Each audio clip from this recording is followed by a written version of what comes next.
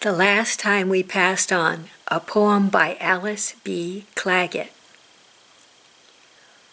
What if we remembered the last time we passed on, that moment of wild, sweet surrender?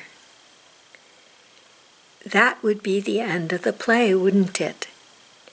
The jig would be up. Divine Ma would be our every thought. So then, why stick around? To hear her laughter in the breeze, tickling the trees, in the tiny pop of waves' farewell bubbles stranded on the shore, in the bliss of birds' good morning to the day, in the soft footfalls of a cat from room to room,